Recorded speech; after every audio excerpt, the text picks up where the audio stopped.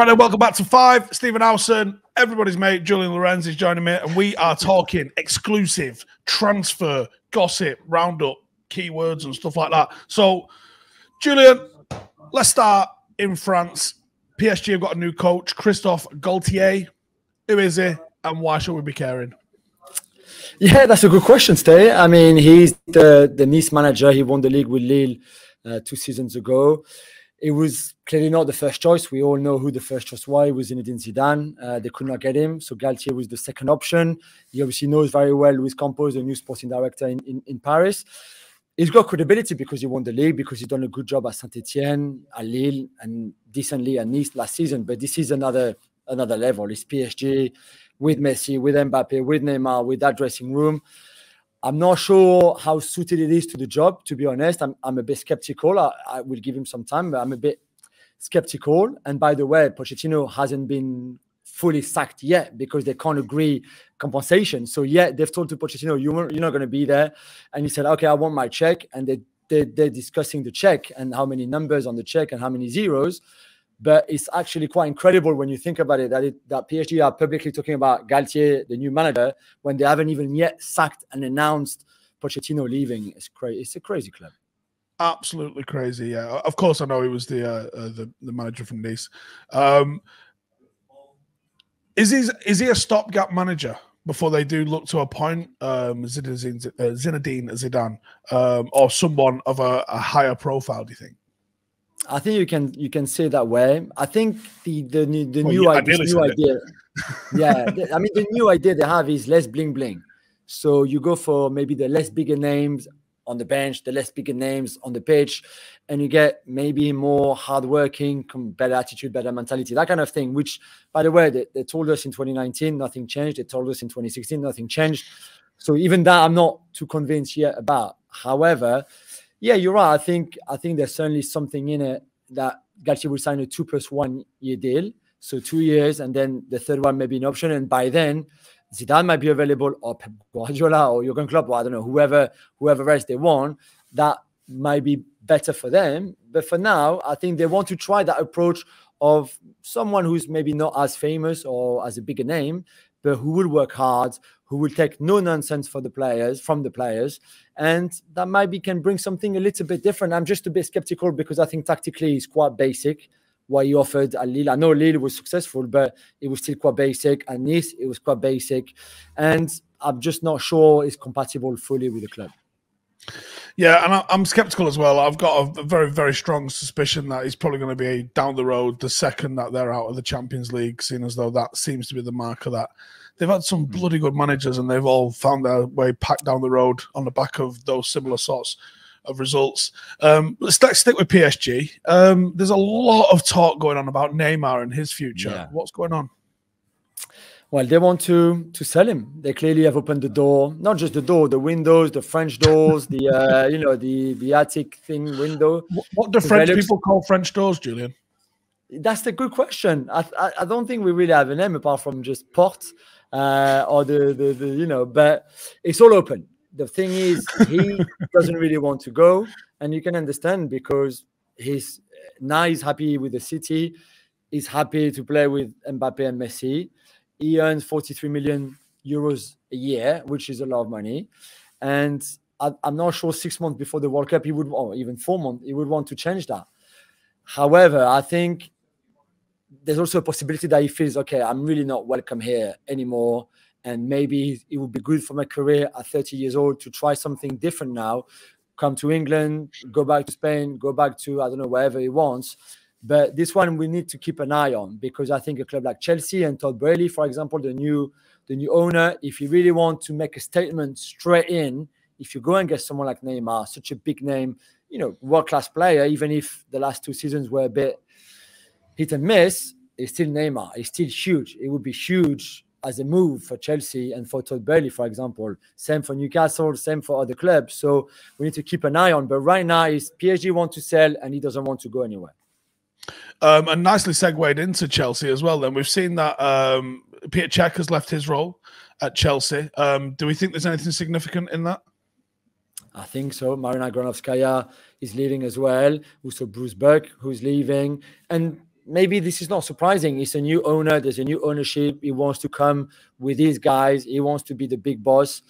I can understand. I think you're moving away some really good talent, especially Granovskaya, who's been fantastic for that club, let's be honest here, and who's highly respected in the world of football in general. I think this is a big loss. I think Peter Cech, in a way, because he knows the club so well, is a big loss. Same for Bruce Burke. I'm surprised a bit, but maybe Tedd Boehly wants to be the main guy now. Good luck with that, because I think the timing is so wrong. This is the summer where there's so much rebuilding to do at Chelsea. Defensively, you've lost Rudiger, Christensen, Azpilicueta, even if he stays, is 37. Marcos Alonso doesn't really want to be there. So this is the summer where you have that to rebuild. Midfield, Conte is missing 1 game every 2 games. Jorginho is 31. You're only left with Kovacic and the rest who you don't really want, the Loftus-Cheeks and the Barclays. And then up front, Lukaku is going. He's in Milan tonight. That transfer is gone. What are you going to do now? And I think the timing is so wrong for a new team, a new owner to come in and try to rebuild all of this, especially with no knowledge of football and European football. So I think it's quite worrying, to be fair. And I don't know where you go from here, to be honest. Yeah, United have been criticised, and maybe that's right. Maybe it's a little bit giddy in terms of lack of transfer activity. But Chelsea's lack of transfer activity is probably equally as worrying because of, as you mentioned, the names that they've lost. Now there is some talk of them submitting a bid for Raheem Sterling and also Nathan Ake. Do we think that there's a chance both or either of those could go through? So centre back is clearly an area we mentioned that they need to recruit anyway. Even if Tuchel moves from a back 3 to a back 4, you basically right now only have Chalobah, Sarr, and Thiago Silva. And depending on talent and age, I'm not sure this is really the idea that you have to start a Premier League season and a Champions League season with a World Cup in the middle with the defenders. So you try Jules Koundé, but like in January, you kind of struggled. Now you look like you moved to Milan Skriniar from Inter, who's already quite advanced in his negotiation with PSG. So again, you left a lot of work to be done there. Nathan Ake, okay, but Nathan Ake is a third option at City. Really, do you think this is good enough for Chelsea? I'm not convinced. And by the way, he was a Chelsea player not that long ago. So I find this one a bit crazy. For Raheem Sterling, he's clearly been offered to different clubs. Chelsea is one of them. I think personally, whether it's him or Dembele, they need someone who will beat his opponent one-on-one. I think they need that kind of guy who makes those differences. They don't really have that in the squad right now. We know that Dembele is clearly between Barcelona and Chelsea. It will be one or the other. I don't think there's anyone else anymore in that race. So they have a chance of Dembele. Would you do both Sterling and Dembele? I'm not too convinced. I think this is similar players in a way.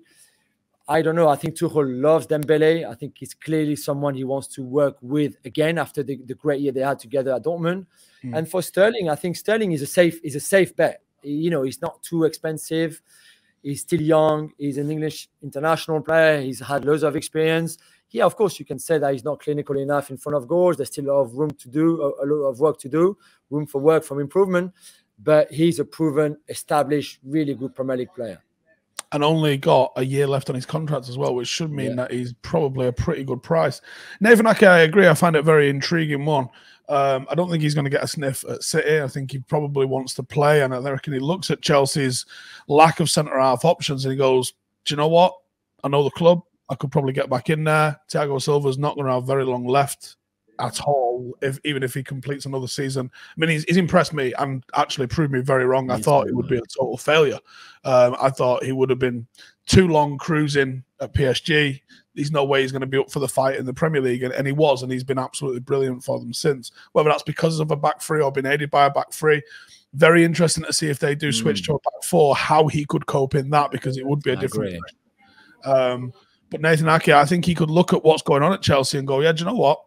I back myself to get into that team. But don't tell me that right now you can't go and get someone better. If you're Chelsea and if you're Thomas Tuchel, and especially if they really have the money that the owners promised to invest in the squads, you can't get better than Ake. I mean, I like him. I think he's a good player. He's a good guy, right attitude, left-footed, which is obviously a big plus. But don't tell me you can't get better than that. I don't believe that second. When have we seen American owners go and do that, though?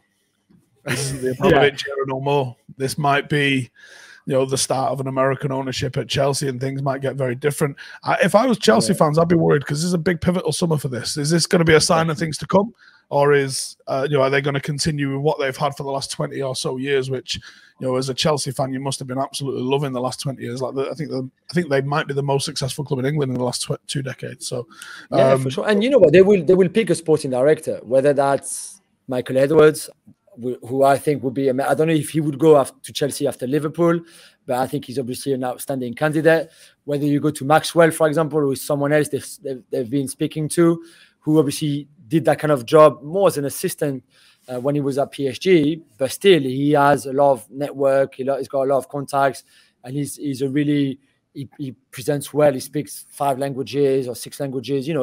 Maxwell, I think, is a good shout. But is he ready for this kind of rebuilding job that we've mentioned? It's such a crucial summer, as we've been explaining that. And I think before even thinking about who you're getting, get your sporting director. This is what we said all the time. Even at Newcastle, before getting a new manager, get your sporting director so they're on the same page. And it's the same here. Get your sporting director first, and then him and Tuchel can establish the identity and what you want, and then you go and get those players. The problem is time is running out. How long do you want to start to get the right people in place and then go and spend your money? So I think time is really ticking for Chelsea right now. Yep, and I'm sure there'll be moves at Chelsea. I'm sure there's going to be loads more moves in the Premier League. I mean, there's some been breaking just right now before this afternoon, but we're not talking about them today. We'll talk about them another time. But Julien, thanks for joining us. Good to see you. Hope you're well. Yeah, thank you. And so much, cheers for you lot for tuning in. Make sure to subscribe. We have got all sorts coming out over the summer, so make sure to keep it locked to 5, and we'll see you in the next one. Laters.